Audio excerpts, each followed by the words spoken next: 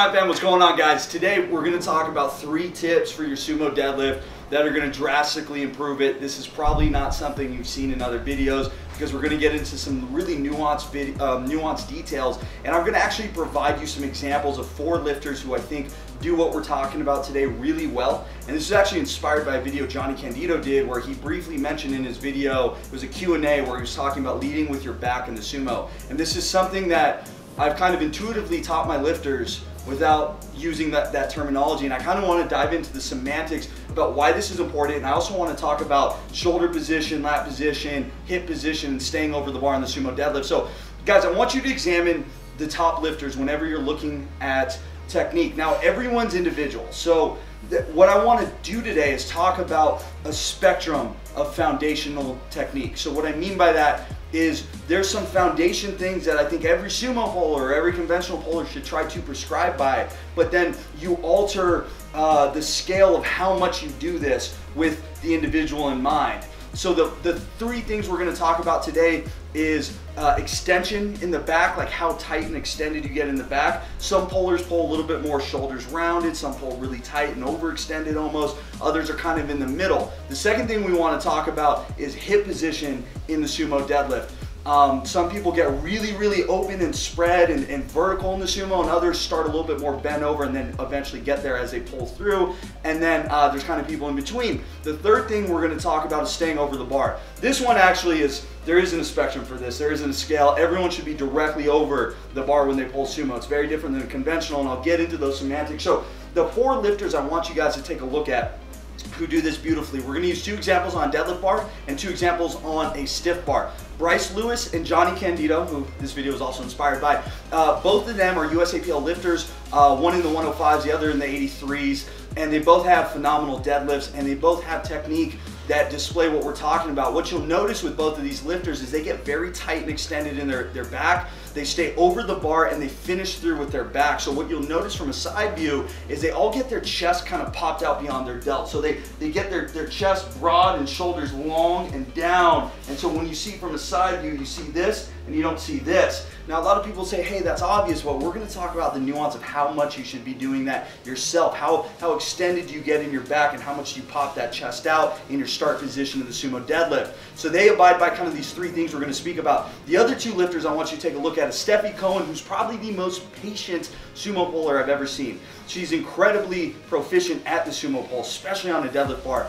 The deadlift bar creates a lot of whip and instability, and that girl can just stay tight for literally seconds while she's breaking the floor with hundreds and hundreds of pounds well over her body weight, and she doesn't budge. And if anything, as she pulls into it, it's like she opens up more, she gets her chest broader, her back tighter, and she really stays extended. She also abides by these same cues, so she gets into a nice extended back position, her chest pops out beyond the delt, she leads with her back to finish. Her glutes obviously pull through, but I think the thing that Johnny mentioned in his video that I don't like is a lot of people try to cue, squeezing the glutes under. This is even something I've said in the past, but that should almost be a passive thought, and that should be extremely easy to do if you maintain your back position. And that's kind of the key of what we're talking about here, is if the back gives even a little bit, it's much harder to squeeze your glutes through, and therefore you have to actively think about it, and I think this is what slows lockouts down. Instead of just staying very rigid and thinking about maintaining your back position and leading with the back, then it keeps everything neutral and extended, and then the glutes have an easy time pulling through instead of having to fight out or re-extending the back along with those back extenders. So Steffi Cohen, phenomenal at doing this. The last one's going to be Yuri Belkin. And I'm using all 4 of these examples because they're all very similar, but they all do it a little bit differently. You'll notice Yuri Belkin also gets vertical, also opens up his hips, stays over the bar, gets kind of extended in his back, chest way beyond his delts, and he gets very vertical at the top. He really leans back with his pull. However, he's a little bit more shoulders rounded forward than, say, Steffi Cohen. They both get tight in the back. They both try to lead with their back and get upright. However, the amount they do it is slightly different from the individual, and this is what you need to understand. So whenever we're getting ready for a sumo, let's go over these tips individually. The first thing, babe, can you please come to the side for me? I got my girlfriend filming. She's being awesome, stopping her workout for me and helping me film. So I'm not a sumo puller. I know how to teach it. My hips can't take it. The second I do sumo pull, I get in pain. So I'm not very proficient at doing the sumo itself. I pulled like 600 or something sumo, but I am proficient at teaching it. So what we want to do when we're getting into a sumo position is the first thing, I'm not going to talk about bracing or any of that, that's a video for another time. Once you've got all that down, your foot position down, your width down, all that good stuff, you always want to set up on the bar so your shoulders are back behind the chest. So in the start position, we should really see some good extension in the back and the chest popping out. So if you start kind of shoulders rounded forward where we can't see the chest, and you really even just from here try to arch the back, you're gonna pull and lose that position, and when you try to pull through at the top, you're gonna get sticky. We need to see the chest beyond the delts. Now this is very different though than pinning your shoulders back. That's a cue a lot of people use on the sumo deadlift. They try to really like squeeze their shoulders back. Watch my arm length when I do that. If I'm standing here and I pin the shoulders back, you see how my arms get shorter? Watch the hand. You see how that gets shorter? We don't want shorter, we want longer. This is something Bryce Lewis has talked about in a recent series on his Instagram. I would encourage you to go follow him. I'll put his name right here on the screen. Go follow Bryce. He talks about getting long in the shoulders. So the key here is to get your shoulders really fucking long, get down to the bar, and get your chest beyond those shoulders through extension. And I think that's the key, is we're almost trying to extend the back. We're not trying to go overextended, but we're trying to fight and bias almost a little bit of an extended position to pop that chest out. So it's not pinning the shoulders back and retracting and, you know, getting the shrug of the traps. It's more just extending the back and making the arms long. So what I want you to think about is long arms and chest out. And that's how you're gonna get set up. And you'll notice when Steffi Cohen breaks her deadlift off the floor, she fights to maintain that position, and especially when she's doing the pause deadlifts, you can see how she opens up and gets that chest expanded out even more, and then she gets really vertical. So from there, the other thing we need to do is stay over the bar. So conventional pulling, when we can pull conventional, when I break the floor, I really try to get behind the bar the whole time. Like I'm trying to do this. I'm exaggerating, but I'm basically trying to leverage myself back. As we're with the sumo pull, I'm out of shape. I'm out of breath from that. With the sumo pull, we want to stay over the bar. The shoulder and the scapula should be directly above the bar in the start position and throughout the entire range of motion until the very top. So right when the knees clear, the arms should be directly over. You see Johnny Candido do this perfectly, and he said in that video it did not come naturally to him. He had to practice this over time, but the key for him is to get those quads to lock first. If you lean back too much, your hips and quads will end up firing at the same time, and they'll both lock. And this is inefficient for sumo pullers. We want to see the quads before the hips always. Now, how much is going to change dependent upon the lifter and their anthropometry, the length of their femurs, how much they rotate out, the length of their torso, the length of their arms, etc. So what we want to see, get into a nice long shoulder and arm, but extended back position over the bar. You're going to finish like that.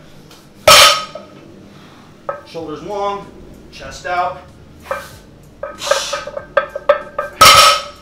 This is going to be the most rigid position. Now, how do we apply the individuality of these cues to the lifters themselves? What we want to do is examine the lifter and their strength dominances.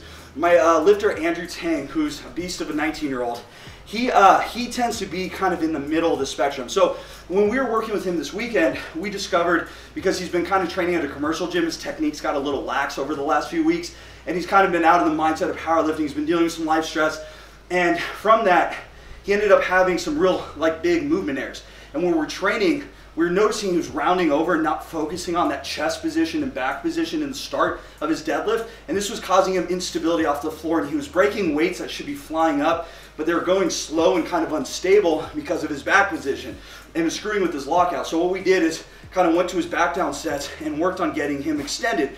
Now what we did first time around is we got him really extended and tight, more than we ever have in the past, and what we found is that was just too slow. He lost a lot of power from his legs like this. And the problem with that is once you lose power, that's not a strong position. So for him, I kind of took more of a Yuri Belkin kind of approach, where we let his shoulders kind of round forward, but we got more extended in his back compared to what he was originally doing for his top set. And this kind of had the best of both worlds. It had some speed and it had some tightness to his back. And it wasn't screwing with his stability on the way up or his lockout. So the way to understand this is, I'm really out of shape, excuse me. the way to understand this is the longer you get your arms, the more leverage you have, and therefore you start at a higher position, the easier and faster the deadlift is off the floor. But that often screws with your lockout, especially on stability and how rounded over you get. So if you round your shoulders over a little bit, we have to maintain that position of chest being out. So someone like myself, I'm gonna bias more of a really tight back position. Other people might be more like this, but still have that chest out. And that slight little detail can go such a long way for changing your strength off the floor and how good your lockout is. And you have to kind of change, what part of the spectrum you lie on with your technique based on what feels good to you. Now, the next thing we were talking about, staying over the bar, that one, everyone should stay over the bar as a sumo puller. That way the quads and hips finish at the correct times. The third thing is going to be hip position. So now, this one is kind of confusing because it depends on how wide you go and how much external rotation you have, how retroverted your hips are. But essentially, everyone wants to open up more, or at least maintain the position they created off the floor. You never want to see the knees come in. And this goes hand in hand with the back. So what I see a lot of novices do is they try to rip into the deadlift as hard as they can. Well, what that ends up happening is the back folds a little bit, and flexion always goes hand in hand with internal rotation. Whenever the back folds over, the knees are going to come in a little bit. And likewise, whenever we extend the back, the knees are going to go out a little bit. And this will equate to whether you stay tight on the lockout or whether you kind of get a faulty lockout and really screw yourself up. Now, you're probably going to be able to find someone who pulls really rounded over and they're like, oh, this person does well with it. That's probably just due to their individuality. The majority of top tier sumo pullers, regardless of their anatomy, kind of abide by these things I was mentioning today. So you want to do the same thing. And in this case, we want to focus on opening those hips up into the pull. You'll notice all the greatest pullers do this. Steffi does this really well. You can see it in that sumo pause video that I showed.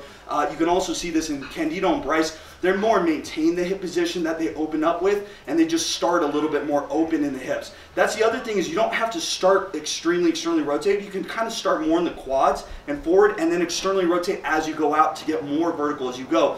But essentially, the way to think about this and how it apply to you is the more you open up, the more demand it is on the quads, especially off the floor. So guys like Bryce Lewis and Candido, they have shorter femur lengths. They're really quad dominant. They can get away with starting a little bit more open and maintaining that.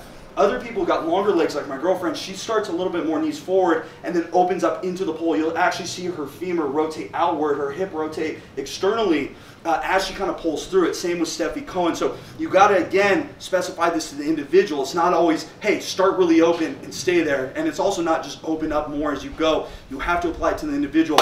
That's pretty much it, guys. I'm tired. I got to finish the rest of my workout. I hope you enjoyed the video. Leave some comments down below. If you have any questions, shoot them there. And until next time, I'll see you guys later.